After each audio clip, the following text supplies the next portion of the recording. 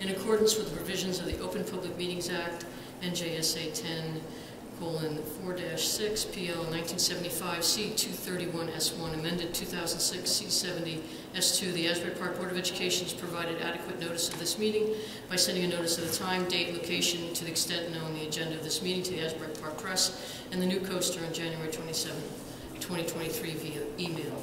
Copies of this notice have also been placed in the Administrative Building Bulletin Board, District Schools, Asbury Park Municipal Building, Asbury Park Police Department, and filed with the City Clerk on January 27, 2023. Asbury Park School District will provide all students with a comprehensive and progressive education where everyone possesses the skills and character to succeed in a diverse, evolving global society. Roll call, please. Mr. Grillo? Here. Ms. Lazinski? Here. Dr. Penna? Mr. Remy? Here. Ms. Riggs? Here. Mr. Rogers? Here. Mr. Saunders? Ms. Alsbay? Ms. Cook? We have a quorum. Please stand for the salute to the flag.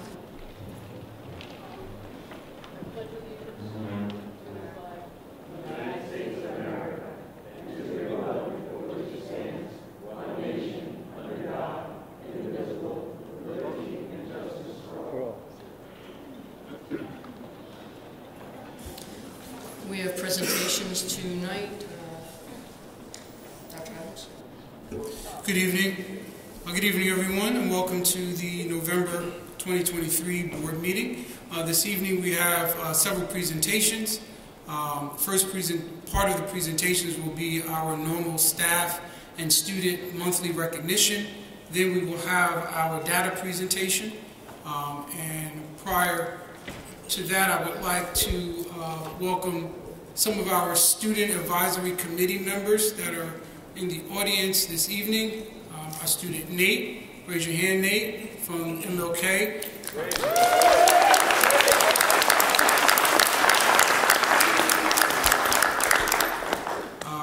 And so with no further ado, we'll start with MLK. We'll have Ms. Hope Witter, who will be standing in for Mr. Medina this evening. So Ms. Hope Walk, come on up.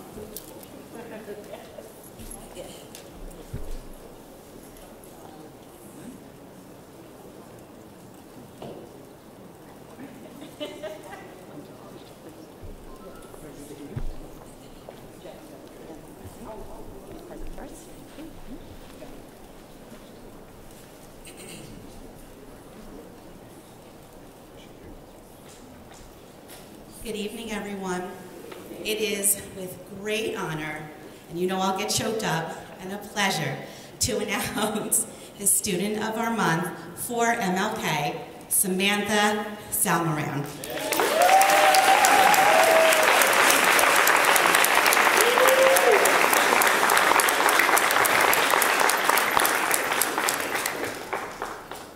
This is for you. I have known Samantha, because I will cry, for the last, I guess, 3-4 years.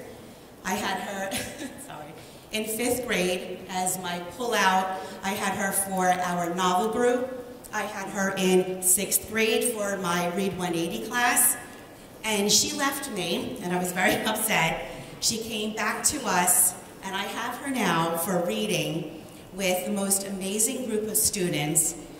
Sam, you are a mentor to me, to your students, to the community, and I thank you, and I can't wait every A day to see your face and to help me lead your students, your friends, and as well as me. You have taught me so much in the last 4 years, and Dad, you should be so proud of your child. Yes, she did get an A, just so you know. She is absolutely wonderful. Dad, come up. I can't say enough about Samantha or my Sammy.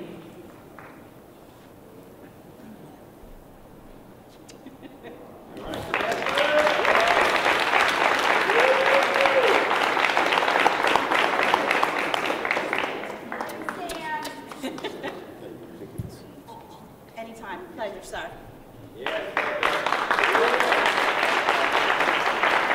And further ado, for MLK, our Teacher of the Month, actually Staff of the Month, Mr. Brian Hackett.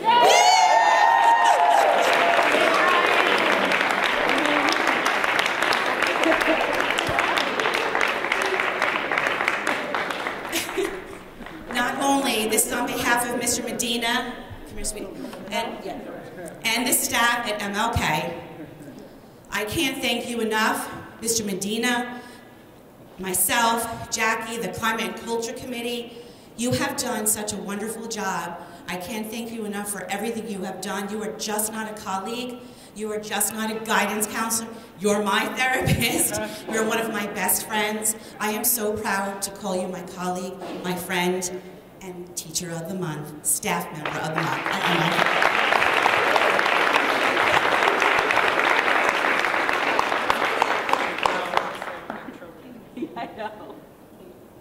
Thank you, everyone. Oh, sorry, Mom. Hey, come up here, Mom. Come. Thank you. Mom, we see you for the second time. Ms. O'Neill, Principal of Asbury Park High School.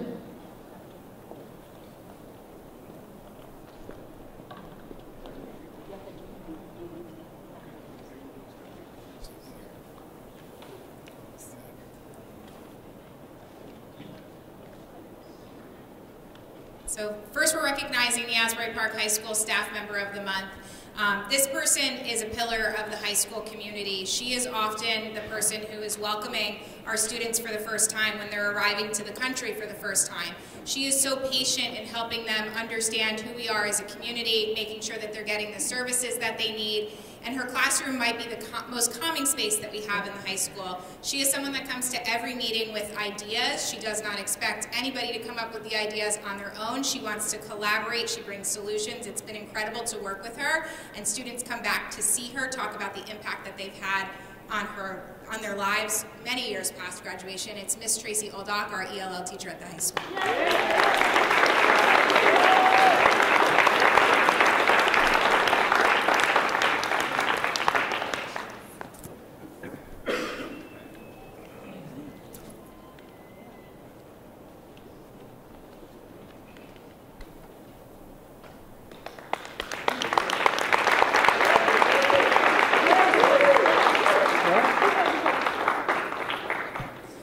I am also presenting the Athlete of the Month, Asbury Park High School 10th grader Dane Salazar, who is one of our soccer players. He is a leader on and off the field, an incredible athlete. He is not here tonight, but we did want to recognize him for his contributions athletically. And then also recognizing a student who's actually part of the Pathways program at the high school, which is our alternative graduation program for students who are off course in terms of getting their credits for graduation. It's a program I'm very proud of. I think it's extremely supportive and reflective of our community and the fact that sometimes students need different avenues. He has completed 3 high school classes just from September to now. He is doing an excellent job. He's there every day. His name is Jamie Pesmino Rivera. He's working tonight, but he is really rocking it. So if you see him out there. She'll hold those and pass those off. Next, Miss Thea Jackson Byers.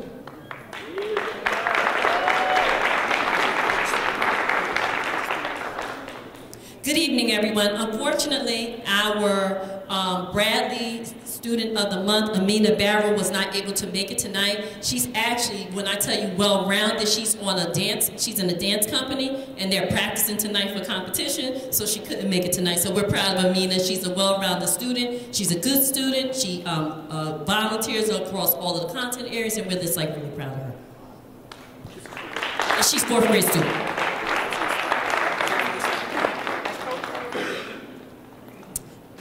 Next, it is a pleasure and honor to introduce the Bradley Staff Member of the Month. That is none other than our very own Mr. Terry Johnson. He is our custodian engineer. He keeps us safe. He keeps us honest. We would not know what to do with him. So, Mr. Johnson, we noticed that when you're on your way to work, you always have that book bag on your back, and we said, okay, we have to help him out and maybe give him enough. So we have a book bag full, and then when he comes in, he raids our candy jars and the snack dishes. So we have a whole bag of snacks for him, right? It's good.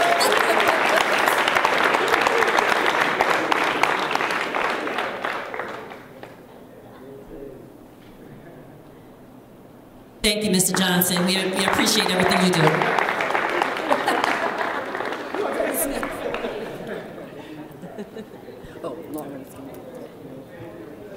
Thank you. Dr. Schultz, excuse me.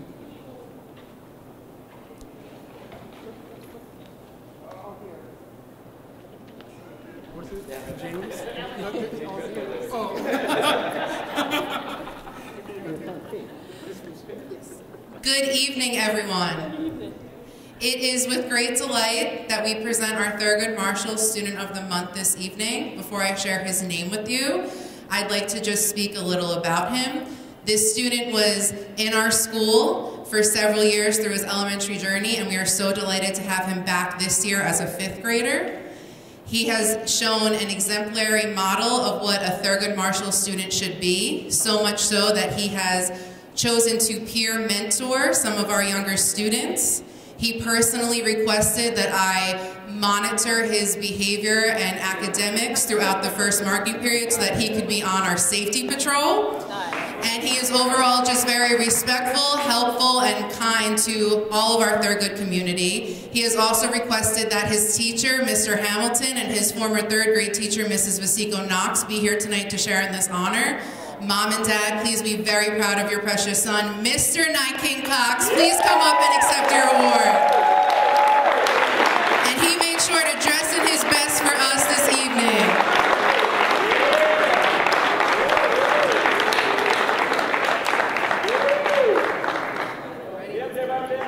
Mom and Dad, please come join us.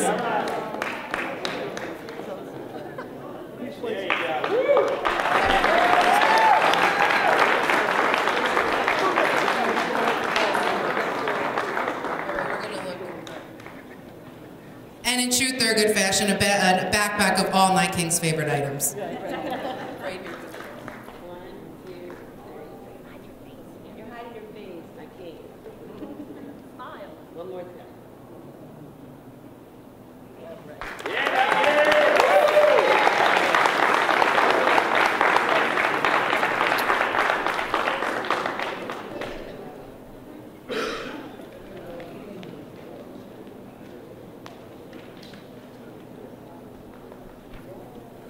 And for Thurgood Marshall Staff Member of the Month, this month's nominee received the most votes by his peers and colleagues by a landslide. He has been described by his colleagues as someone who is respectful, helpful, dedicated, tirelessly serving our Thurgood Marshall community, always willing to lend a smile and a helping hand, and in my personal experience as his principal this school year, he has been so accommodating and flexible with ensuring that students are always supported, staff are always supported, and the building runs smoothly. His Staff Member of the Month nomination came this week on his birthday. So, to our wonderful gym teacher, Mr. Scott Baldwin, please come up and rightfully accept your award, and happy belated birthday. Very well deserved. First time, I don't know what to do. Night King, am I doing all right?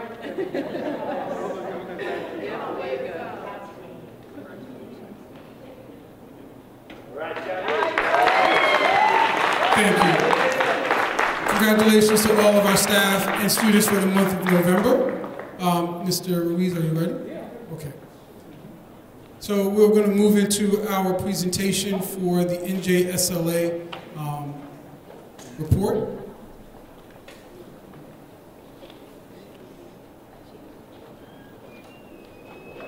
So we'll give a few minutes if parents, you want to go ahead and kind of like usher out like right before the offering.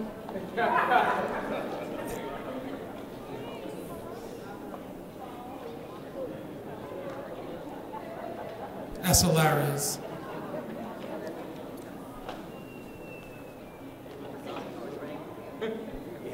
Those of us who scooted out right before the offering plate was passed around because we don't spend it on candy at the store. They get the joke.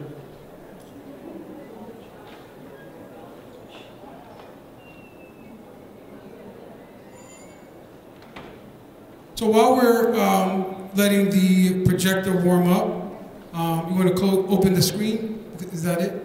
Yeah, open it. Okay. Okay.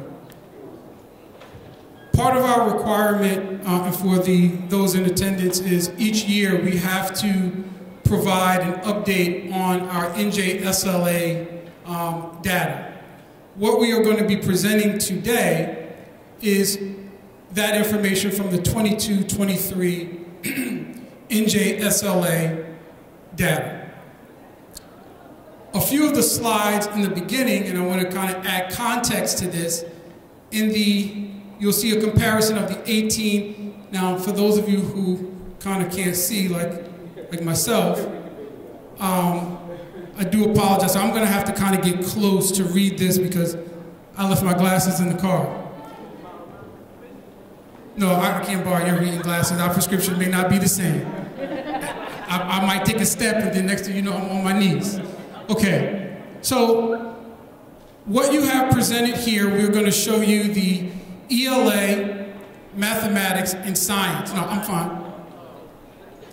You'll see here that we looked at the 2018-2019 data, then 2021-2022, and then present year 2020-2023. And it's broken down from 3rd grade up until 9th grade, and then it gives the overall ELA score for those years. Now, what you'll notice is in 2019 and 2020, the state did not require the NJSLA, and in the following year of 2020-2021, that was also a recurring event in terms of the state suspended state testing during that time. So what you'll see here is a comparison to the last time we were fully in session with our state requirements in terms of testing for 3rd grade up until this past year. What you'll also notice that it is broken down into the number of results, not meeting, partially meeting, approaching, and meeting, and then exceeding. So those are the categories in which the NJSLA is broken down in each area. What you'll also notice in the meeting area, there's some green highlights. Boom, boom. Those green highlights are us meeting, and then you'll see the difference between the previous year. So for the 2021-2022, we were at 8% in meeting in 3rd grade, and that decreased to 4% in meeting in 3rd grade. In 4th grade, we were at 11% in 2021-2022, and increased to 13%. And you'll see for 5th grade, we went from 6% to 11%. We went from, in 6th grade, we went from 6% to 8%. 7th grade, again, a 2% increase. And 8th grade, a 1% increase.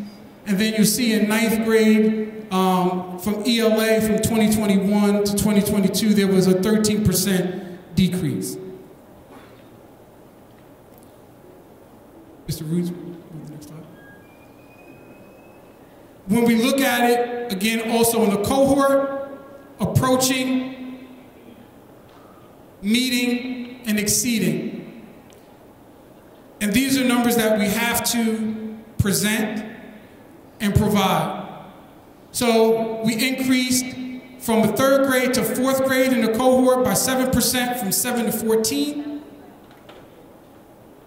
In 5th grade, from 4th to 5th, we decreased by 3%. In our 5th to 6th grade cohort, we increased by 3. 6th to 7th increased by 2. 7th to 8th increased by 3. and from 8th to 9th grade, we increased by 23.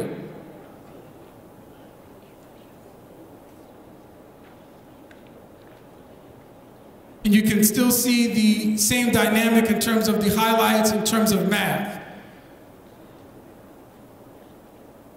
So overall, go back to science.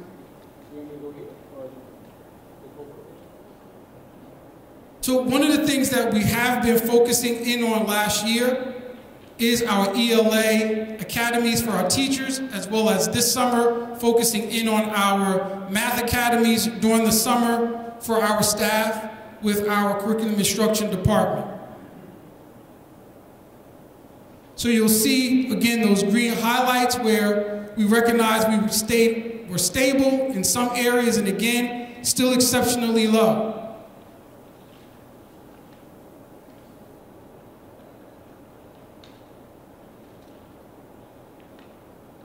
In our science area, again, our 11th grade is the only area that showed improvement of 1%.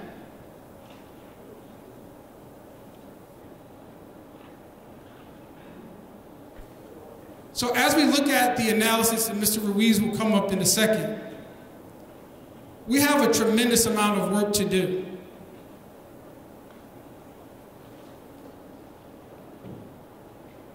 We have been focusing in on ELA last year.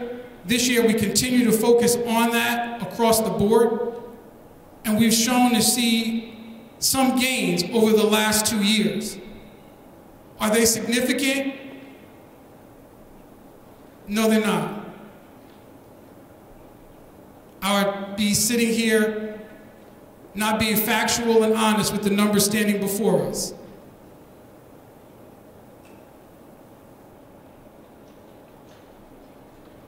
In gaining what we have, we think about the tremendous obstacles in which we have been dealing with, not only coming back from COVID, instructional loss, utilizing our ESSER funds, and then also dealing with the significant decrease in funding across the board. So when we look at not only our academic programs being impacted by the $27 million cuts over the last several years, we're also looking at stabilizing instruction, implementing process and procedures, and building capacity in not only our staff but our administrators, and doing that on a shoestring budget.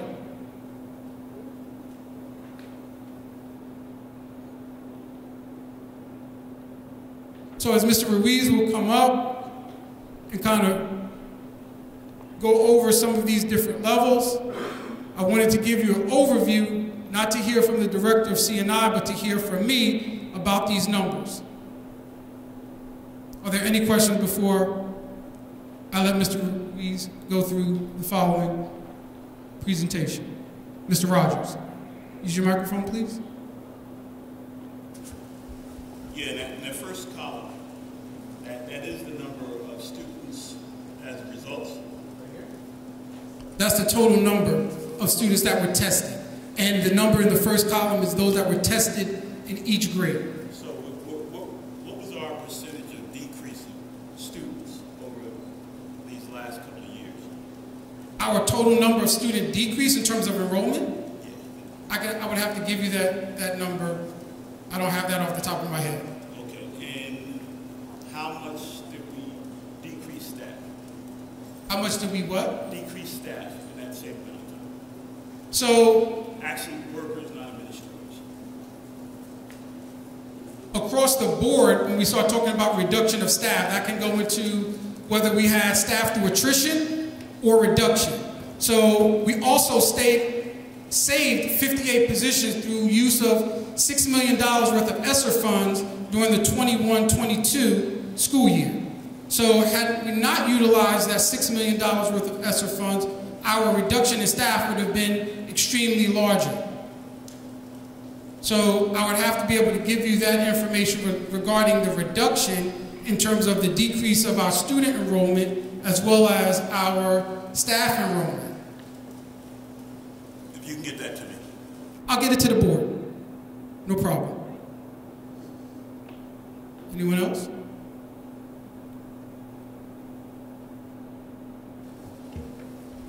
Mr. Remy, the microphone is on, so I guess you're up. Yeah, I'm just trying to find a way to word this question. Take your time.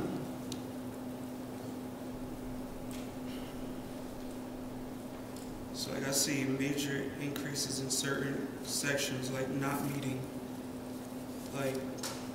Talk into your microphone so that way it can be picked up. I see certain sections like not meeting. What do you think causes us to not meet the criteria? I'm just looking at one grade right now. Which slide are you looking at, the math? Yes. Okay, can you go back to the math? Yeah, here we go. No, the math cohort, or let me see, hold on. The cohort.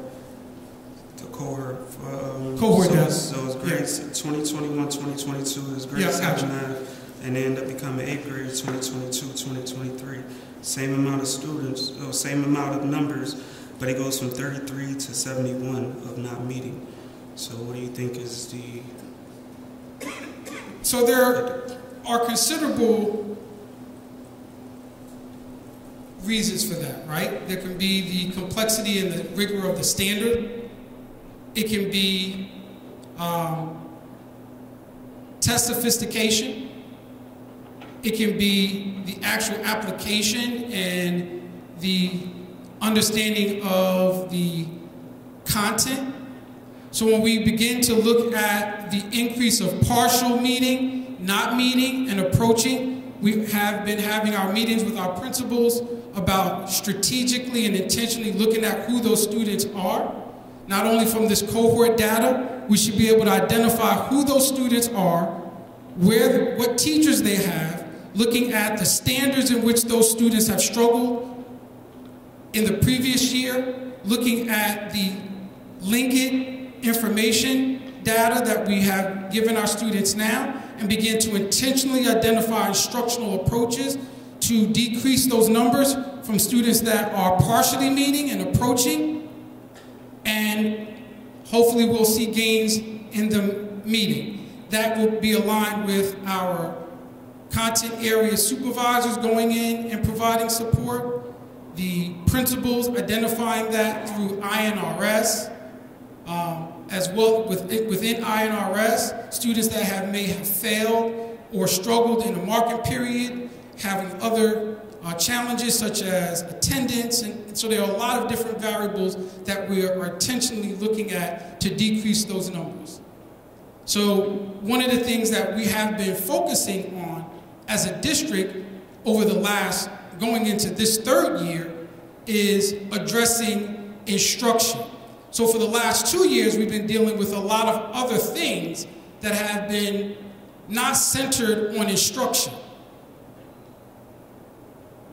And we've made minor gains despite those obstacles.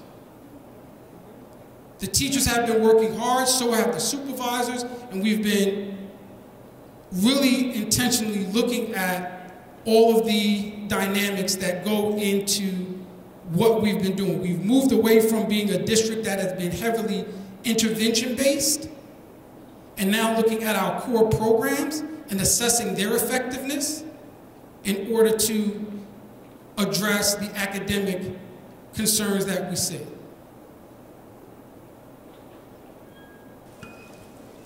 I'm going to jump off Board Member Remy's question to go a little bit further.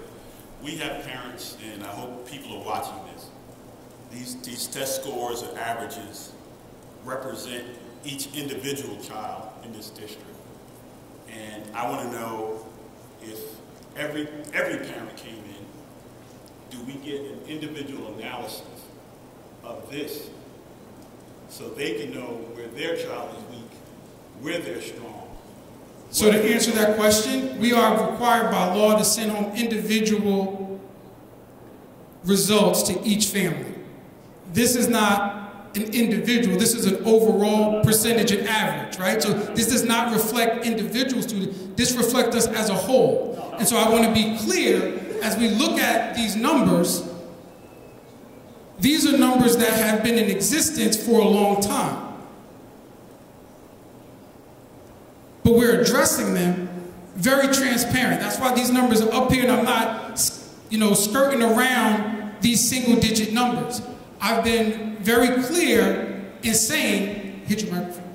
No, I was about to say, I think I get what you mean when you ask that question. So it's basically like, if I'm gonna use myself as an example. If I'm failing and you notice it this early on, what can happen? What can change? What are we gonna do to change that? By the time the school year ends, that I'm not in this not meeting, I'm at least at the approaching or meeting if I'm not exceeding. Thank you. So to answer that question, that is when we start addressing Tier 1 instruction, which begins in the classroom, looking at lesson plans, looking at accommodations for our students in special needs and ELL. If I was to show you those numbers, we have not moved that needle at all in terms of special needs students and English language learners in a very, very long time. And part of our building audits and that binder that has been available and accessible to board members to come and view and look at the information that we've collected will give you more of an insight to how we're planning on approaching this. But this presentation is to provide the overview and to meet the requirement of presenting this data not only in public, but also to address some of the findings in which we are addressing instructionally day to day.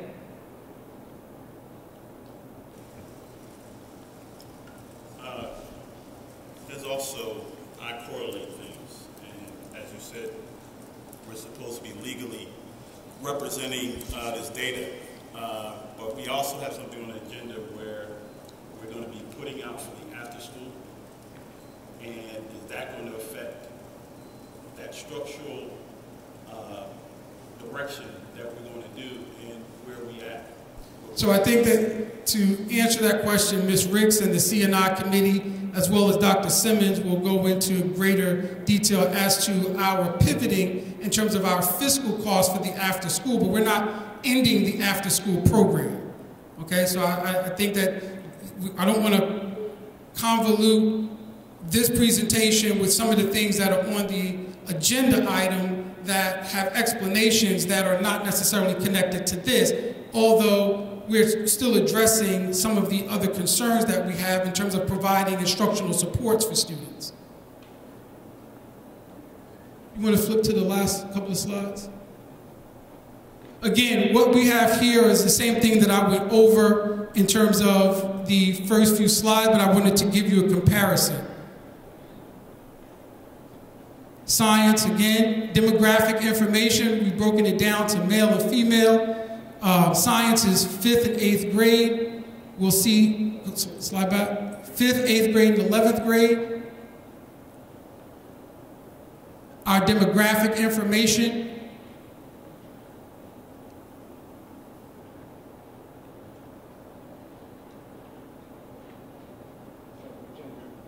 This is broken down into gender, male and female, and it's broken elementary, middle, and high school, and then all grades. That's for math, science, and ELA. Again, free reduced lunch, again, demographics for ELA, for 504, ELL, special ed, gen ed, and all students. And again, in elementary school, middle school, and high school groupings.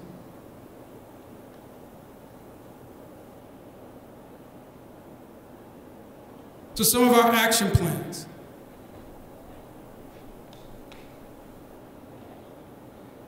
Continue ELA year-long. A and B schedule to align to the state assessment schedule.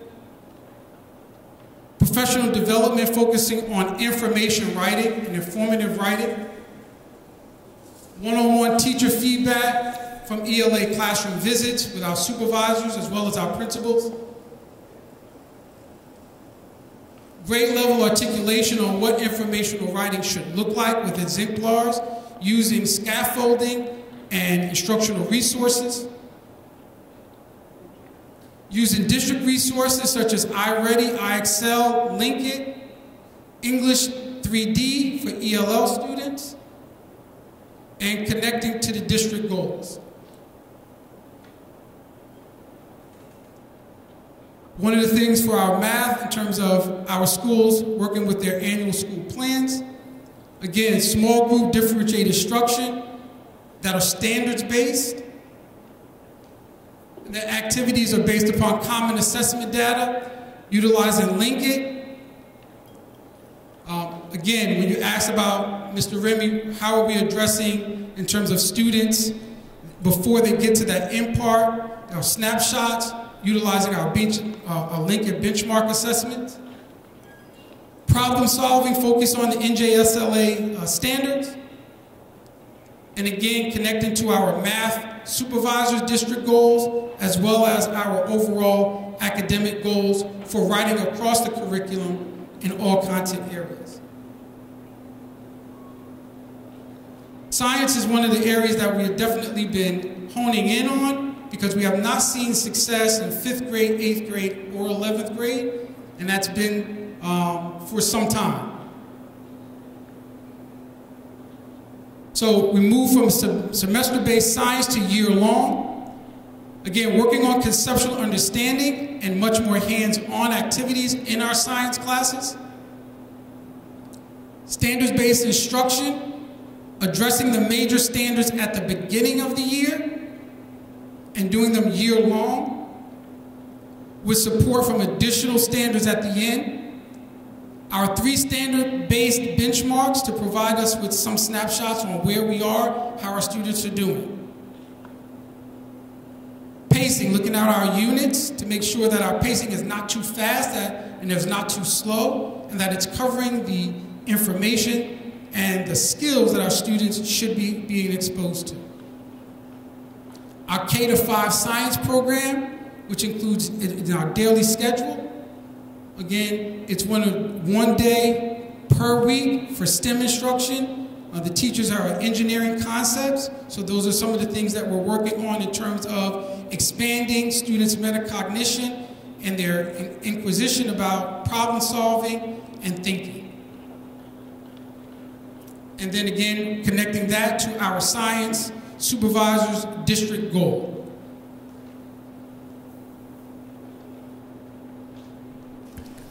Thank you. Dr. Adams, before you sit down, I've always had an issue with demographic percentages. Reason being is, if you tell me 50% of people are doing well and 50% aren't, I don't know what that number still is because it could be 6 people and only 3 are passing. You get what I'm saying? So is there a way that we can do something where people can get a better understanding, like maybe ratio or? So when you look at your, and what we presented, if you see something with less than 10, that means that number was not significant enough to be counted. So that's not a stat that's judged against us, right? But when we look at our numbers in terms of the larger percentage of not meeting, partially meeting and approaching, that's where we begin to pull out and try to identify those blocks of students in those areas, in those grades, and see what standards those students are struggling with and begin to address them at that grade, begin to provide professional development during our delayed openings. Again, try to crosswalk that with informational text. That's the reason why we're focused on informational writing across all content areas, because that's different than narrative. That's much more detailed in terms of informational writing. That's a skill that students can translate into other areas, not only just in ELA, but in math and in science. I've got a question, Dr. Adams. With professional development, isn't that what we're doing right now when we have delayed openings and professional development with educators? Like, I'm just trying to figure out the difference between what we've been doing and what we want to do in terms of professional development. So to answer your question, one of the things that we have not done that we have been doing over the last 2 years is our teacher academies during the summer, right? Where we bring in teachers who volunteer and we actually pay them over the course of the summer. We bring in consultants to work with our teachers. Not only we worked with ELA this year, we started with math, and we centralized our focus on, again, informational text. Yeah, and we're actually in the middle of utilizing a consultant to work with our teachers in the area of science. And the second question I had was, just because a lot of folks probably don't understand what it means, can you explain ongoing PLC, CPT? Ongoing means it's regular, it's weekly. Right, but I'm talking about PLC, CPT for data-driven decision making. So one of the things, data-driven, this is data. These are the numbers. One of the things that we have been doing is looking at professional learning communities, which is, PLCs, right? And developing the capacity of teachers as well as utilizing best practices in terms of instructional best practices, right? Utilizing instructional resources that will enhance what the students are being exposed to, as well as addressing the instructional modalities, meaning how teachers are actually teaching, what they are actually teaching, the resources and materials. Are we utilizing centers in the elementary school? Are those centers tiered, meaning they have, let's say, level 1, level 2, and level 3? Do they have modifications for students that are special needs? Do they have lessons that are modified for students who are English language learners? Those are all things that we are focusing on much more intentionally than has been done in the past. And the minor results that you have seen in terms of those highlights, those don't happen without being intentional. Is that what it means by modeling in classrooms, or does that mean something different? Modeling in classrooms? Yeah. That means demonstration, that means in the common planning. So there are a variety of ways. Okay. Thank you. All right, I got another question. So how long do you think it'll take before we start seeing some improvement with the action steps being implemented? Well, I mean, those highlights, they were zero. We were lower than that, right? And I think we are steadily focused on the reality that the struggles that we have as a district, given the resources that we have, the challenge that we have with not only coming back from the COVID academic loss, and you look at the 2021-2022 school year, to where we are presently. So this year, again, we are working on addressing 90% of our instruction is going to be driven by standards-based, looking at the data, the results from our Lincoln results, which are our benchmark, and strategically planning a course of action in ELA, math, and science to address what those results give us. I couldn't stand here and say, I'm going to go to this classroom and have this teacher do this, or go to this school and mandate this happen. This is a systematic process of dealing with the reality that, one, these results are not good. The staff knows that, the community knows that. I believe the staff is working hard to write what they've seen historically, these results don't happen without the hard work of the teachers. You can really clap, right? It doesn't happen, even incrementally, right? And so we're dealing with a very uphill challenge, and we've been very real about that. We've been very honest about that. The teachers have been very open.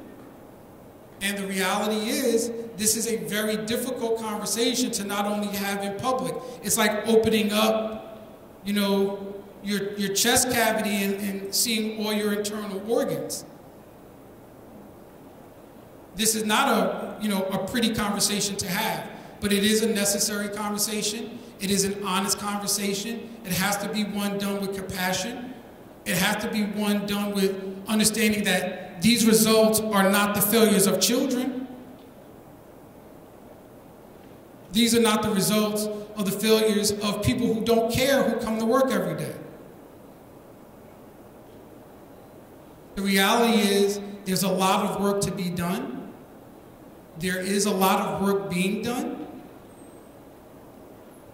But the reality is, we cannot avoid looking at these numbers and remotely being satisfied with a 2%, 3% gain at all. But I would be honest with you, if we saw 78% coming up on this screen come next year, I can tell you right now, every federal education agency will be in here doing an audit to check and see what happened, what type of cheating was going on. And that's not going to happen either. The hard work has to be consistent. It has to be transparent. It has to be, again, consistent. All right? Thank you. That concludes my report. That's it.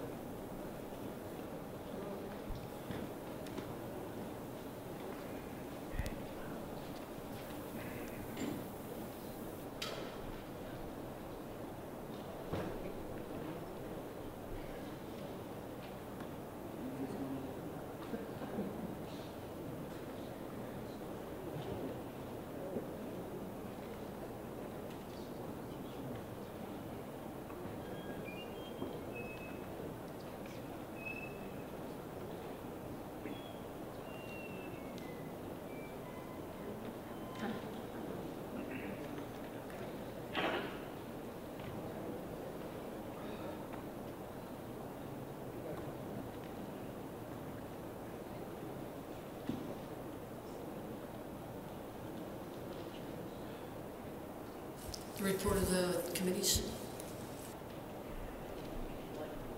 Ms. Ricks, you want to go first since we just did all that?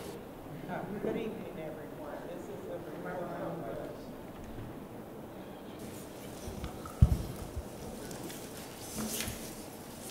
Good evening, everyone. This is a report from the Curriculum and Instruction Committee.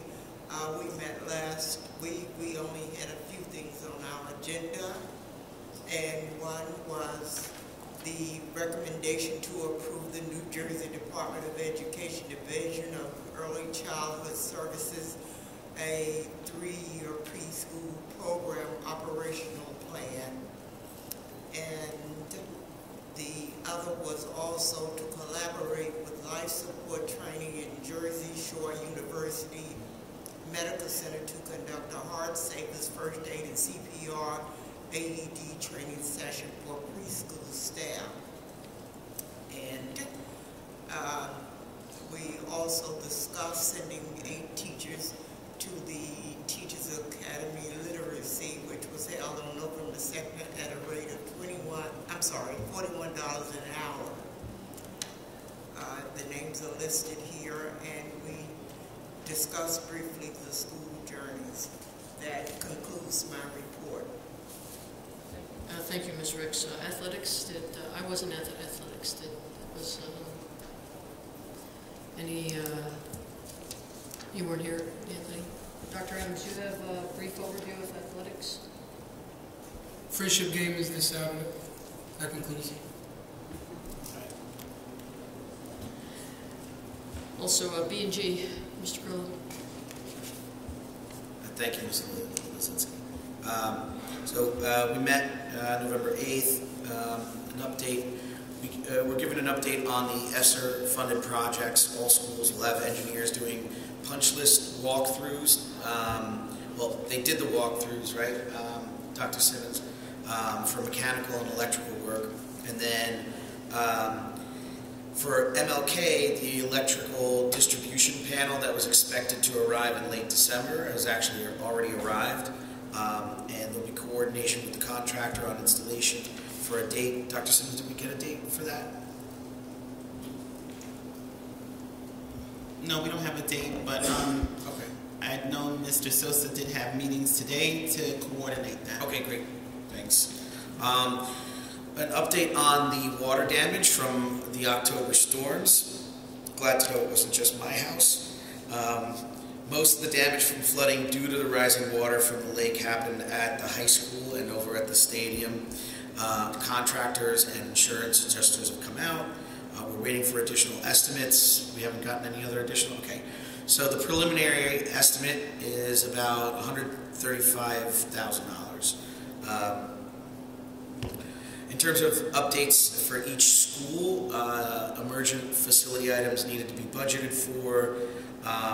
We have at Thurgood Marshall $109,000. That includes replacing an energy recovery unit on the roof, some upper roof repairs, and pointing of the northeast corner of the building.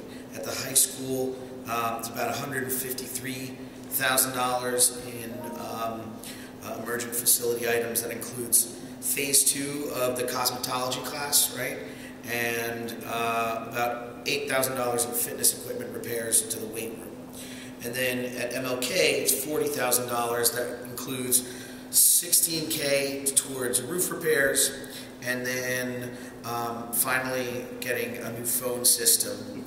The phone system there is obsolete and it's not repairable anymore. So we're going to begin this with an implementation. It's a 3-year plan implementation in order to make all classroom phones district-wide operational. Security update. So Mr. Sosa has been working with the principals and the staff to deal with security concerns that I'm sure we as a board and also the community at large have that have not been addressed recently due to the concerns that have been occurring at MLK and that Mr. Jordan had not addressed. Mr. Sosa has added 2 additional security guards, making it 4 in total that are assigned to MLK. And additionally, at this board meeting, we're going to be voting, we're going to be making a recommendation to assign 2 more part-time officers to MLK in staggered shifts in order to have 4 officers at all times, even when staff calls out. Then we have the emergency alert system, Share 911, that we have, but it hasn't been updated or fully operational, so we're going to be getting that up and running as soon as possible. So, Mr. Sosa also spent hours working on updating the system for features that were not implemented properly in the past, so that way it functions properly. And the Share 911 system launched this past Monday. Were there any issues or anything with it? No, and staff, if they haven't already, will be getting emails and messages indicating that the system is now live. If there's also a function, being that whoever was in the database when it was last revised, if you got an email or a text message and it's not, privy to you, you just could hit the stop button and it'll stop. Okay. So it just allows the system to now come back online, and now any emergency throughout the district, in particular, that school will know about it, but more importantly, administrators throughout the school district will know about it. And that will allow us to keep in line with just being aware of things. We are also working on recertifying not just the administration, but the security officers. We're going to be working with the state to come and do some one-on-ones with the officers, some lunch and learns, and retraining of our administrators for different scenarios within the school. And we have a few more activities set up. We are looking to put a lot of that in place in the January and February months, so that by the spring we have all our officers retrained and prepared to address issues throughout the district. Okay, great. And do we have any live training sessions scheduled yet? Not yet scheduled. We're still working with the vendors and with the state to put dates down. Okay, but Share 911 is going to provide training videos for yes, right? Yes. Okay. So Share 911 is a quite extensive system. In addition to it being able to alert staff and administration to what's going on, it also has a lot of training. So all those training modules will be available to staff to review and look at. They also come with standard operating procedures that we'll also use to utilize different scenarios and know what to do as things happen. Okay, and will we be able to know also staff that haven't done the training yet? Like after a certain, what is there a timeline when everyone needs to either watch the training videos or have the live training sessions? Yeah, the state requires a number of different trainings to happen to all staff and administrators throughout the year. So there are deadlines to when staff has to do things. Once we look at all of the training modules, when it comes to security, we'll put a date to that, so that that staff member would have the responsibility to finish any of those online ones at a certain time. So we will know who has been trained, when they trained, and that they passed. Okay, great. That concludes my report. Policy, well, Dr. Penna's not here. If I'm mistaken, then it's just second readings right now? Correct. There really wasn't a policy meeting this month, because it was really the second reading from the what we discussed last month. Okay, and finance, there is an update though to the which we all got copies of, is the update to the high school matrix discipline chart. Is that a first reading? That's not a first reading, but it's the revision we gave. We indicated the revision from last month that it was revised. We already approved the revision. They just sent us what was approved, just to make sure that we got the right one. There was a second email giving you the disciplinary policy, so you could, the regulations, so you could read it again. Maybe I'm being dunce, this coming from Atlantic City. Is it the first reading, or is it an amendment to that? Last month we put on the high school matrix as a revision. So that was the first time, so this would be the second reading. This month is second reading for all of the new mandates, the updates, and those that are being abolished, and the matrix was one of them, so it's the second reading. But you made a comment, Dr. Adams made a comment to you that something had Just changed. to remind everyone that the matrix was also revised, and that's what's being approved. And there's no changes to the revisions that were originally saw. Is that what he's saying? Huh? There are some changes. That's the reason why it was given. So if we have to make it a first read, then that's fine. It'll be approved that next month at a second read. But we need to make sure that you all have the most updated with the revisions that were noted in this version that was provided. I also sent that in a communication to Madam President and Madam Vice President, as well as to Mr. Penna, the policy chair. So that's what I'm saying. So it's a first reading. So I would like to get a look at it. Okay. On the docket, it is listed as a first read.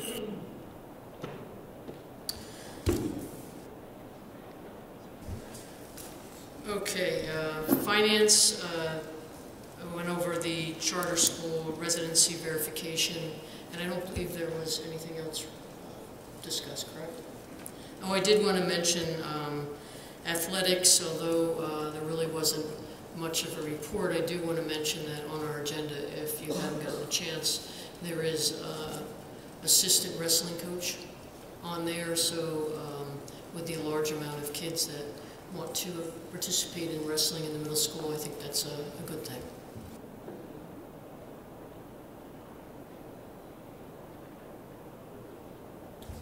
So now it's public participation.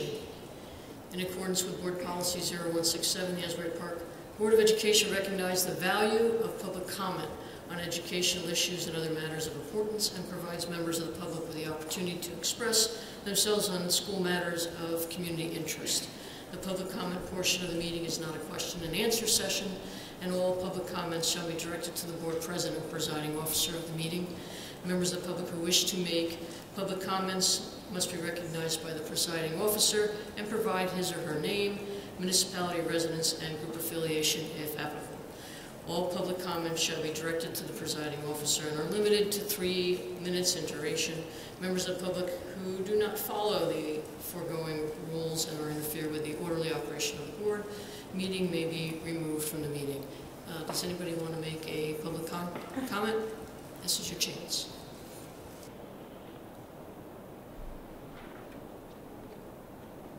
Good evening, everyone. My name is Sean Hamilton, and I'm proudly celebrating my 25th year of teaching here in Asbury Park. I reside at 84 Creek Road in Keansburg, New Jersey, and I'm here to talk about the children. Sadly, I saw the same results, and for 25 years, we've been working through the same uphill battle.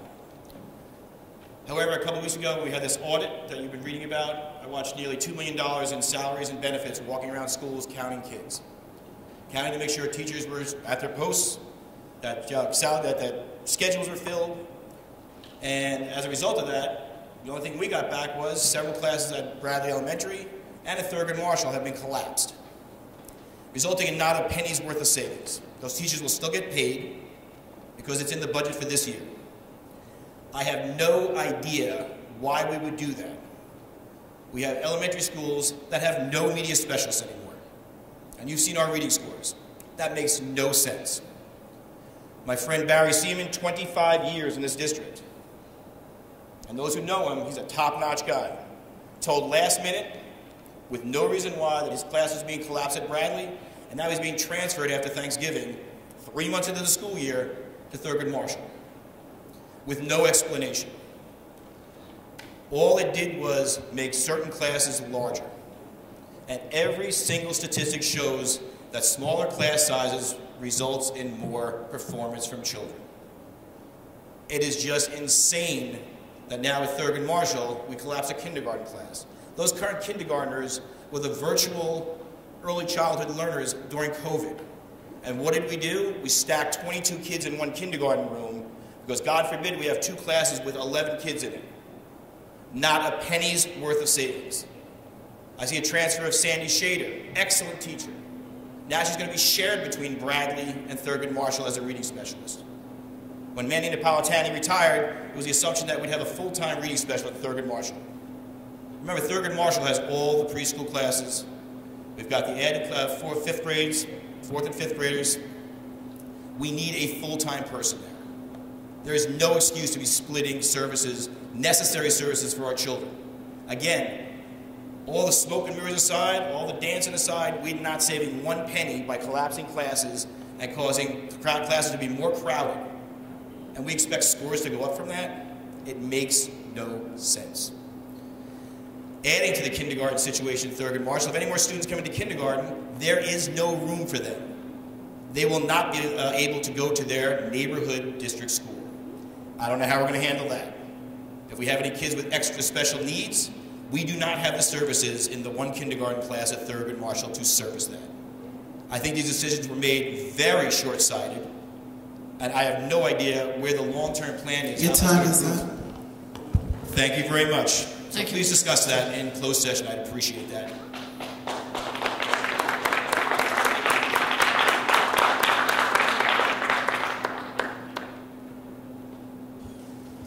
Is there anyone else? Comment?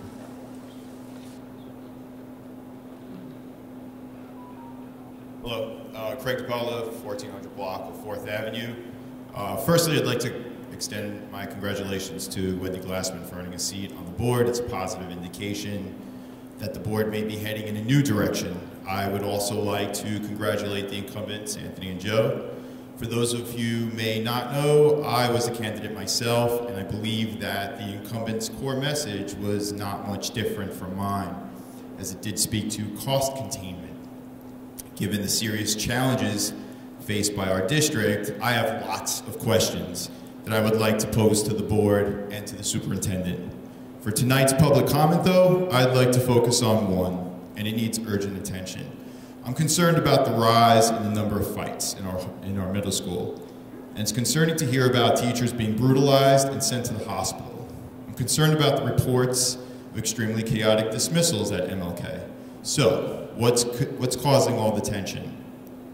I happen to think that the problem could very well be a result of the new block scheduling, arbitrarily imposed on students, short-sightedly, and teachers right in the middle of the school year. The responsibility of a superintendent, or one responsibility of a superintendent, I believe, is to make sure kids are developing good habits. Abruptly changing course a month or two after the school year is well underway, suddenly forcing kids to sit for 80 minutes of instruction who are accustomed to 40 minutes is a lot. 80-minute classes just a few times per week is not a substitute for 40-minute classes 5 days per week. You're dealing with attention issues, behavioral issues, and the hindrance of developing good habits. This change would be challenging in any school, but has a special disservice to kids in a struggling district with below average math scores, below average reading scores. You've seen the results of our schools as compared to the state average and the national average. So, with these concerns in mind, I would like to pose two questions. One, will the classes be going back to meeting 5 days a week for math and reading in order to encourage continuous learning? And number two, why in the first place was block scheduling suddenly implemented after the school year had already begun? I welcome a reply.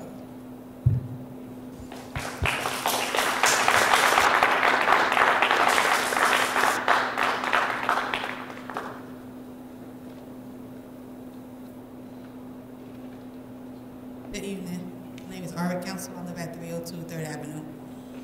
I'm standing up here as a concerned and nervous parent. October 20th, it was an incident at the school. My son told me about the incident. I did not receive an email or a call about the incident. And Dr. Adams, I want you to send an email to me ensuring me that that would never happen again in this district. Ms. Counsel, direct your comments to the presiding officer, please. I would like an email sent out tomorrow before close of business day to ensure me and the community that that would never happen again in this district. I was not told there was a lockdown. My son had to tell me. When the kids got suspended for not playing football, it was a press conference in front of the Board of Education. When parents was ranting and raving, oh, my kid can't play football, it was a press conference. Violence in our school, around our kids, no press conference, no emails to no parent or this community. So tomorrow, I'm demanding an email to myself and any parent in this district and this community, because the school is in our community, that this would never happen again in this district.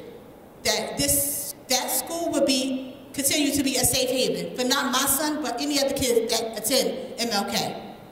And if I don't receive an email by 4 p.m. tomorrow, close the business day, I will be going to shred. Thank you, Ms. Counsel.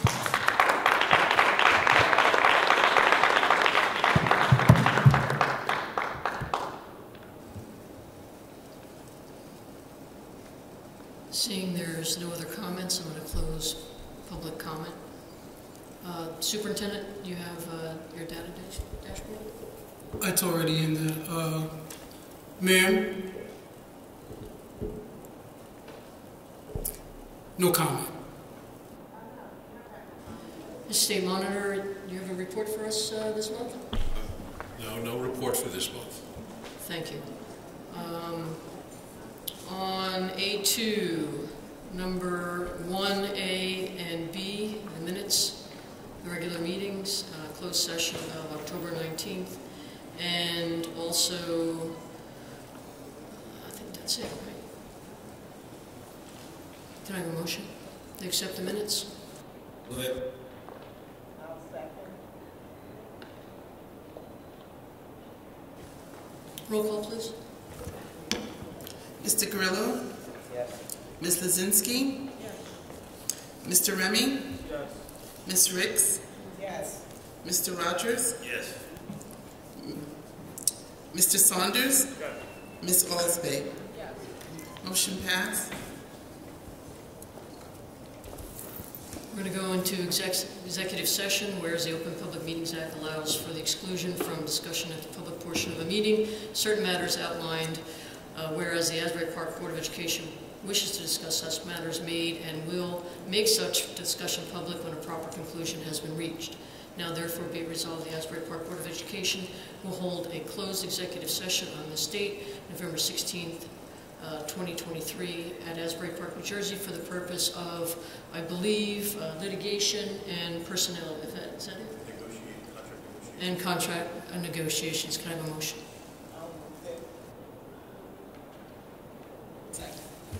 Second. Roll call, please.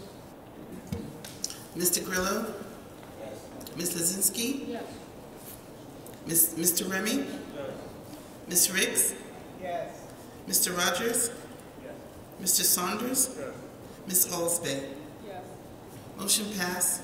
We'd be going into executive session at this point. Ladies and gentlemen, the board will be in closed executive session for approximately 45 minutes to an hour, after which time the board will return to this room and take action, if any is to be taken.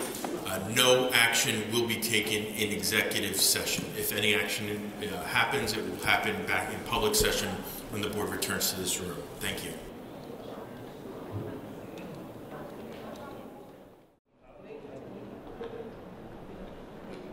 Can I get a motion to return to regular session? Any motion? Make motion to return. Thank you. Anybody second? I'll second. Thank you, Mr. Grillo? Yes. Ms. Lazinski? Yes. Mr. Remy? Yes. Ms. Ricks? Yes. Mr. Rogers? Yes. Mr. Saunders? Yes. Ms. Alsby? Yes. We have a quorum. Apologies to the public. It took us a little longer than said. Superintendent, Dr. Adams, your agenda? Good evening. I asked for consent agenda, all items on 1B1 to B6, the addenda, item 1 on B6.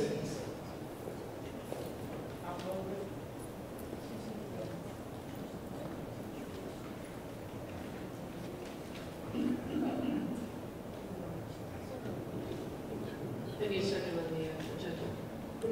A second.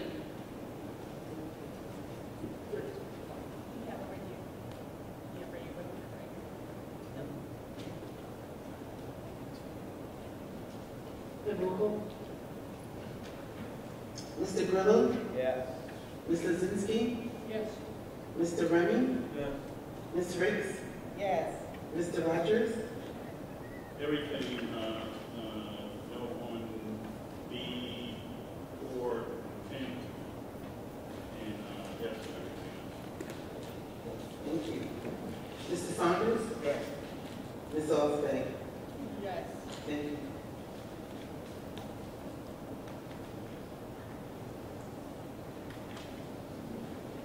Dr. Simmons, your agenda?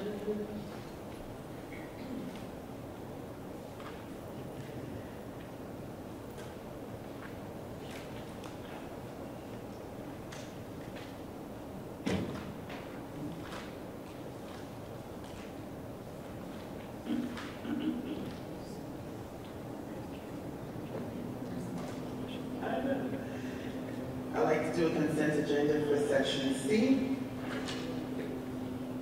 which is items 1 through number 8. Thank you.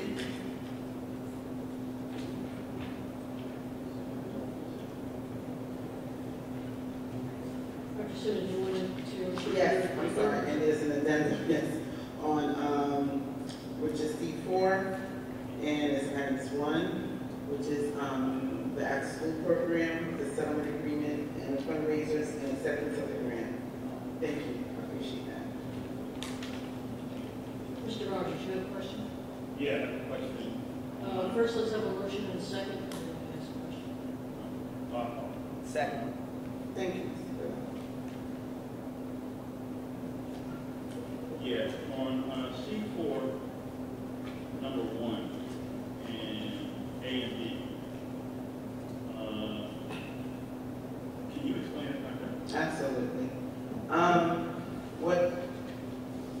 There was a, as you know, there's always been an after-school program in place that our staff would hold. The decision was made to put this after-school program out for bid, asking another corporation or foundation or whomever who already does after-school programming to come in and run the program at a lower cost. That bid was sent out, and the pricing response was not in line with what we needed to see in order to award the contract. So now we're after a conversation with the lawyer, it was determined that the information that was asked was not sufficient. So we need to adjust the bid documents in order for them to be able to submit the cost of the program, what it may or may not cost the district, and if there's any subsidies that may be included in the bid, for all of that to be submitted in order for us to get a true cost of the program and or revenue that we may even receive for the program. So what item A is asking us is to reject it based on the information that was submitted, and then for us to then put it back out. We would put it out by the end of this month in order to get it back in December so that we can then hopefully award it and hopefully start the program in January. Currently, we have an after-school program that's already in place, and our staff runs that. So it would transition from us running the after-school program, and then for whatever company, if approved, for them now running the program. Dr. Adams, how much do you think this will save us? Right now, we have reduced from, I would say, anywhere in the dollar figure amount. Right now, we're running a program at about $400,000. So we're looking to maybe cut that in half.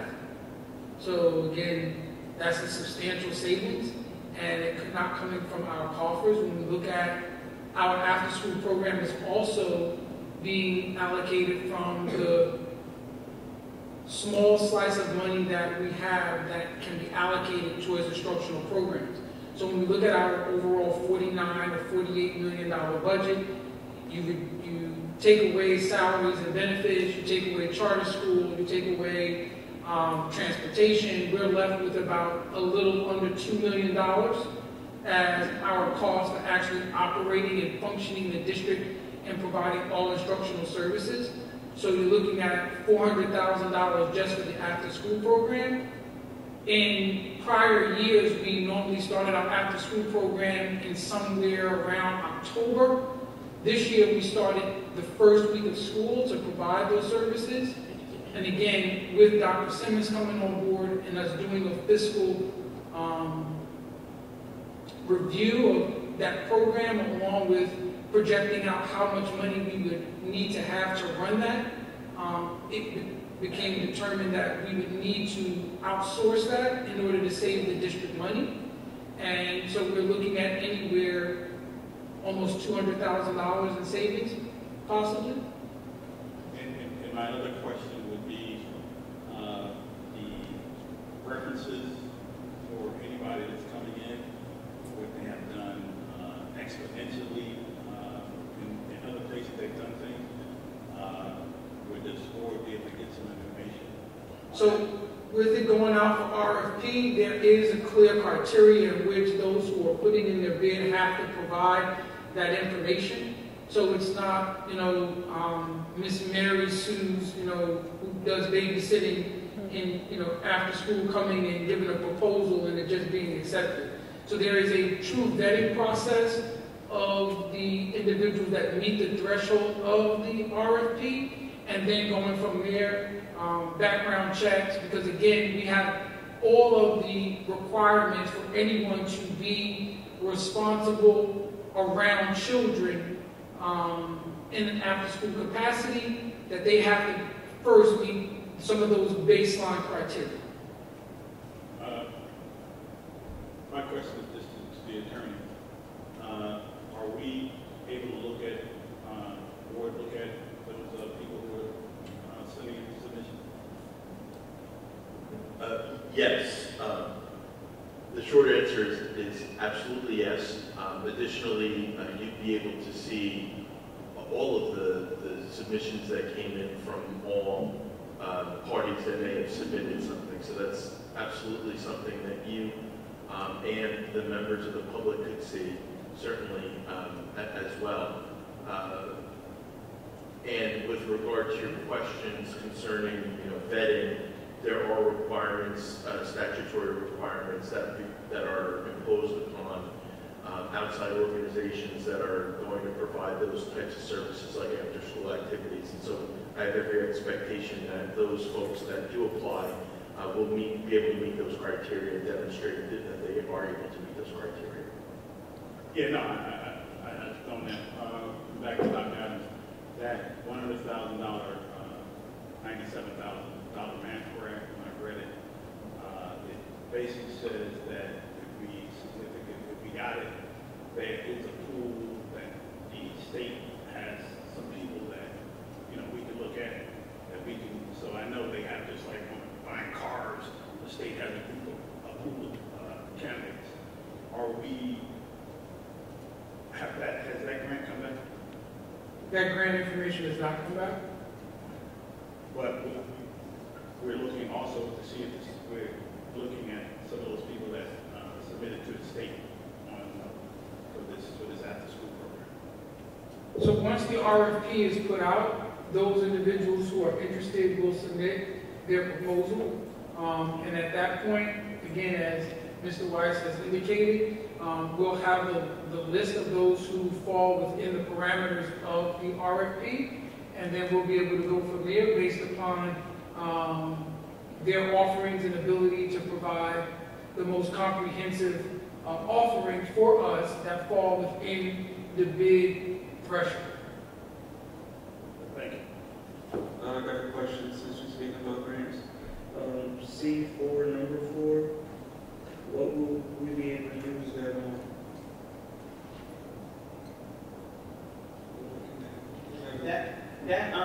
Those monies are already allocated. Each school has already submitted their Title I programs in order and is encompassed in their regimen throughout the day. So these programs are already in place. This is acceptance of the final of that submission. So these are programs that curriculum instruction has already worked with each principal with, and there are various activities going on throughout the day from these monies already. I don't have, you know extra. Oh man, I wish.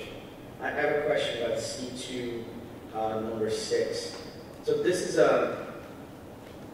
a contribution from us. It's not the other way around, right? This is where we're basically, on behalf of the school district, we're donating the space of the spot to the VNA. Is that correct? Yes, it's more like in-kind services. And so we just met with them a couple of weeks ago to reiterate the mental health component and some of the other services that the DNA through the spot will offer at high school.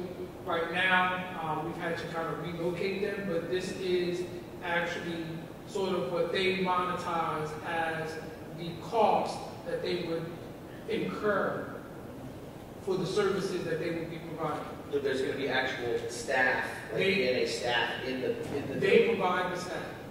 And it's for students and staff, right? No, it's for students. Just students. Okay. It's going to be great to see the spot being used fully again. And again, one of the things that we met with them about is the reporting aspect and making sure that the submission of information in terms of the services they are providing to our students is consistent with what the grant has outlined. And so they are pretty much back on board. We met with them for a couple of weeks, over the last couple of weeks, should I say, and we're looking to make sure that they're up and running. Roll call, please.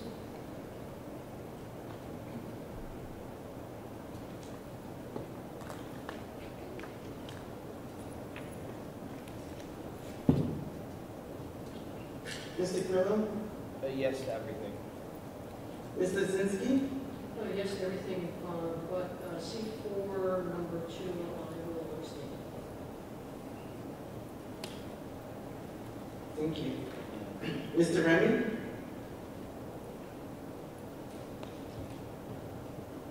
Yes. Ms. Ricks? Yes.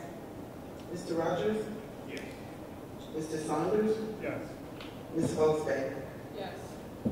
Thank you. We have a motion to adjourn the meeting. Second. All in favor? Aye. Aye.